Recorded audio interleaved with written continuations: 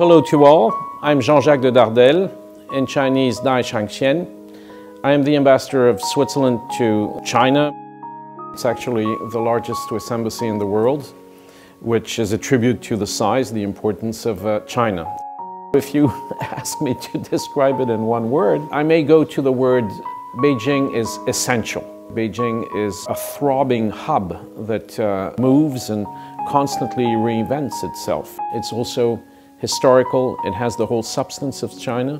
Its history gives it meaning, depth, substance, and it's also absolutely unavoidable. There's history, there's power, there is a lot of economy and a lot of developing high-tech, cutting-edge sectors of human activity around Beijing. You cannot understand China if you don't know Beijing. What first strikes a Western group of people visiting China for the first time is the modernism, the contemporary skyline, the beauty of many well-developed city, and this goes for Beijing too. So more and more companies are attracted by the human resources. There will be more and more such opportunities for startups, for high-tech enterprises. We have around 1,000 Swiss companies established in China and signing up to the Swiss-Chinese Chamber of Commerce. And here in Beijing, it's slightly over 100.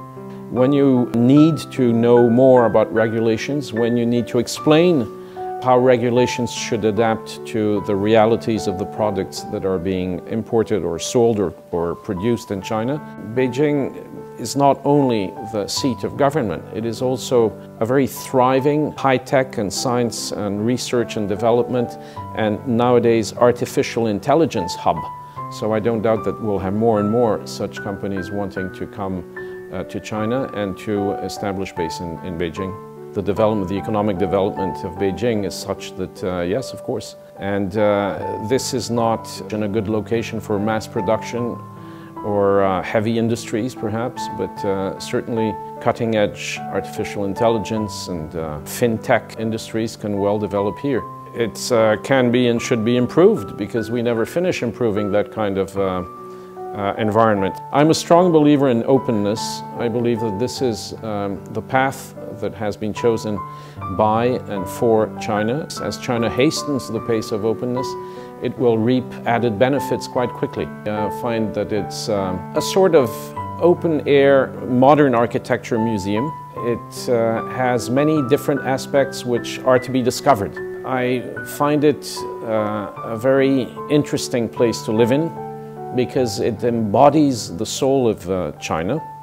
I feel myself absolutely at home here. I feel like a Beijinger. So I sensed, how should I say, a sea of possible friendship, and I like that very much. That attracted me back to Beijing a number of times.